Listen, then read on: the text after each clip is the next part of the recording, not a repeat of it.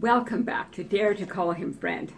And today we're going to talk about the truth that He moved in. Yesterday we were talking about God not being like a big mountain, beautiful to look at a distance, but not super interested in us, and we really didn't have to give anything at all to just look at Him and admire Him. He's so much more than that. He moved in. John 1 verse 14, and the Word became flesh and dwelt amongst us, and we have seen His glory, glory as of the only Son from the Father, full of grace and truth. Jesus came to dwell among us. He moved in. This is a cornerstone of our faith, and yet many fail to grasp the importance of this truth. God planned to move in permanently. He didn't show up to make a quick appearance and slip out the back door. Jesus walked the earth as a flesh and blood representation of our Father's desire to live with His people. As God's plan played out, Jesus knew His time on earth was ending. He promised His disciples that they would never be alone.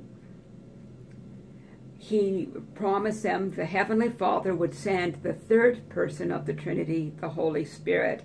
And although they didn't know it yet, the disciples were already familiar with the Holy Spirit. After all, He lived within the personhood of Jesus, and now He would live in them. The Holy Spirit wasn't going anywhere. He was here to stay, and He's still here.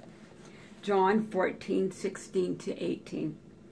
And I will ask the Father, and He will give you another helper to be with you forever, even the Spirit of truth, whom the world cannot receive, because it neither sees Him or knows Him.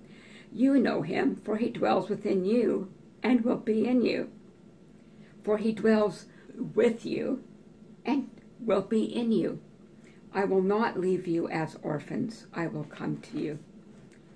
Father, Son, and Holy Spirit, three in one, united in one purpose, to see God's intention that His creation would always know His presence.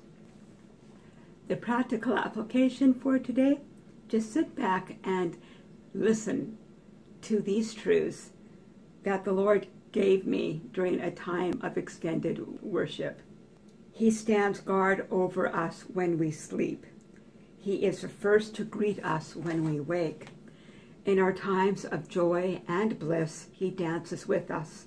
He is here with us in our loneliness.